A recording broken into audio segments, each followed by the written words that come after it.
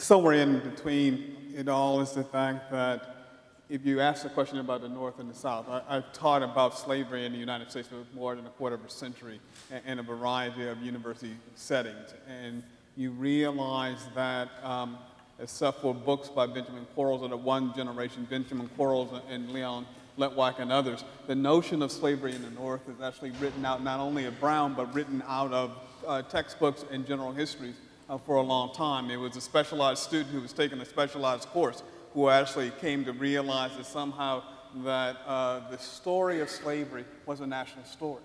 And so when we tie this to the story of capital development and capitalism and the ways that trade flowed throughout the world, we end up finding ourselves in this interesting space, right?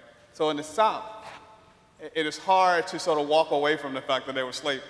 I mean, you can sort of say a whole lot of things, but it's not even amnesia, it's delusional. And so,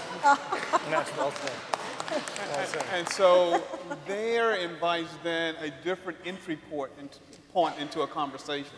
And so as Leslie knows, and she and I have had this conversation, and Jim and I have, because I came back and says, even in the South, though, you can't apologize. Contemporary leaders can't apologize for something that was done 150 years ago and beyond. You can't issue a statement of regret. And the institution is a living institution.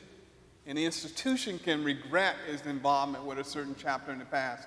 It's hard to apologize because you're actually putting words into a different... It's impossible to apologize because you're putting words into then the actions of actors who long ago lived and who, no doubt, if they were sort of transported back in time into the present, would not necessarily feel that they've done anything wrong, that they were indeed normal men and women in their time.